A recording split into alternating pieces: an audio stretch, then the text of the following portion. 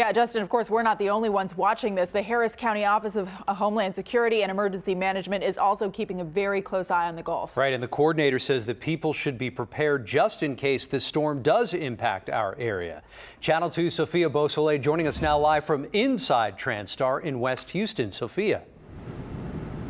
Well, Andy and Sarah, all they can do right now is just monitor the radar, which is what you see right behind me, the big radar that's on the screen right when you walk into the building. And at this point, just like Justin was saying, the big question, we know it's going to land somewhere, but where? So all they can do right now, the Harris County Office of Homeland Security and Emergency Management say, is that they have to have staff ready just in case they do need to stay overnight. And workers continue to have meetings with the National Weather Service. And even though there's still a lot of unknowns, getting prepared for a major weather event is not one of them. Mark Sloan is the coordinator for the Homeland Security and Emergency Management of Harris County and says this is the time people should start getting ready for the hurricane season in general. When it comes to this storm that's brewing right now, all they can do is speculate, but people at home can get prepared.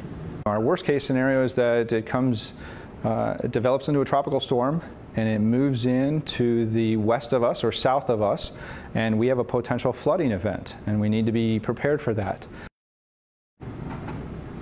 And again, everything can change here in the next 48 hours. So as always, go to click2houston.com for the latest updates. And Justin will be right by your side when it comes to what you need to do if this storm does hit our area. Reporting live from Transtar, Sophia Beausoleil, KPRC, Channel 2 News. Sophia, thank you. Our KPRC weather team will keep you up to date on any changes to that tropical disturbance heading to the Gulf.